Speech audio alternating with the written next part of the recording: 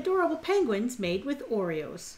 Let's see what's cooking. It's time for yoyomax12. Hello everyone, these little penguins are sitting on little ice floes. They are made out of a very simple sugar cookie recipe I've used several times on my channel. I will provide the recipe ingredients and the instructions in the description box below. You could also use store-bought sugar cookie dough for this or any sugar cookie recipe you want. So once the sugar cookie dough was done, I rolled it out between sheets of parchment paper, and then I needed ice floe shapes. Now, I didn't have any cookie cutters like that, so I made my own.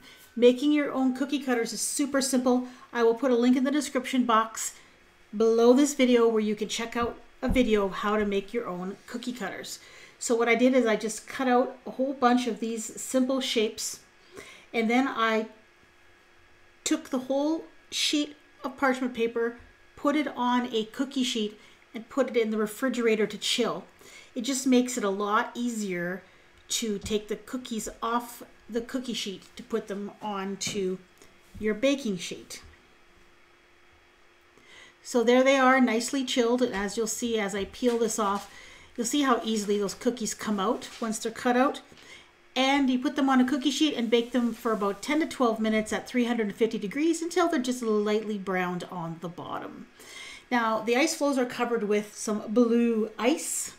And to make this, I whipped up a batch of royal frosting, which is 3 tablespoons of meringue powder, 4 cups of powdered sugar, and about 6 tablespoons of warm water. And what you're going to do is keep adding more warm water until you get the texture that you want. I added a little bit of blue food coloring to that to get it the blue that I wanted. And then I put it in a piping bag with a writing tip. And then I just went around the edge of the cookie first, and then I filled it in. And then all you have to do is just gently tap the cookie on the counter, and the icing will smooth out and fill in any of those gaps. Now you want to make sure your royal frosting is liquid enough so that it flows onto your cookie, but not so liquid as it falls right off, leaks right off. Those little flakes on there, that's actually edible glitter. So I added some edible glitter to make it look like snow. Now for the actual penguin, super simple. That's white chocolate inside of a Ziploc bag with the corner cut off, and you just pipe on kind of a heart shape with a rounded bottom to it. Make sure you've got lots of cookie on the top and around the edges for the other parts of the penguin. Gently tap that until it smooths out, and then you're going to allow that to harden in the refrigerator or at room temperature. Now for the little flippers, you'll need just one part of an Oreo cookie. What I did is I broke the cookie in half, and then in half again, and then I used a clean pair of kitchen scissors, and I just trimmed off enough to make it look like a flipper shape. So you'll have one flat side, and you're going to try to make it curve around to a pointy end to make it look like a flipper, as you'll see in just a moment. This is a little bit messy, but if you do them all at once, it's not so bad.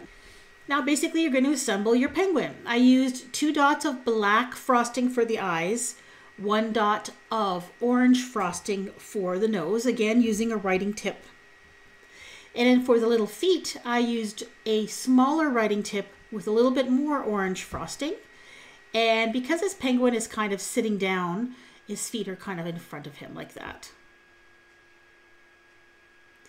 Now to attach the wings, we're just going to put a little dab of melted white chocolate or candy melt, and then just attach the wings on either side. And then just allow this to harden before you move them around. Now to attach your penguin to your ice floe, you can do a couple different things. You can just use some little bit of white chocolate and attach it to the cookie once the ice floe frosting has dried. Or you can attach it while the frosting on the ice floe is mostly dry but has just a little bit of give to it. So I let mine sit until the frosting was dry to the touch on the top, but if you press down, you could still make a little indentation. And I just pressed the little penguins right into the frosting. And there they are. These are super cute. I thought these would be awesome for a child's birthday party. You could do a bunch of little penguins, and you just make a few extra little ice floes, and you could even put the child's name or child's age on those. If you love penguins, maybe you can check out this penguin cupcake that I did a few years ago. Thanks for watching.